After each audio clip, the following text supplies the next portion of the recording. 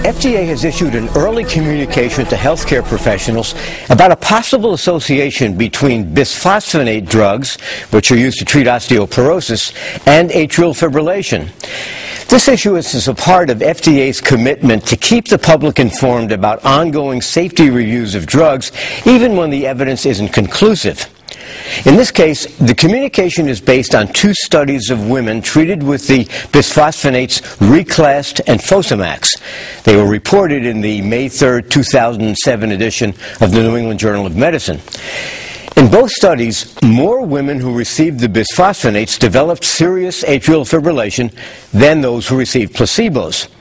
There was no significant difference between the 2 groups in the rate of non-serious fibrillation. FDA has reviewed these studies along with pre-market studies and post-marketing reports on bisphosphonate drugs, and at this point it's not clear how the data on serious atrial fibrillation should be interpreted.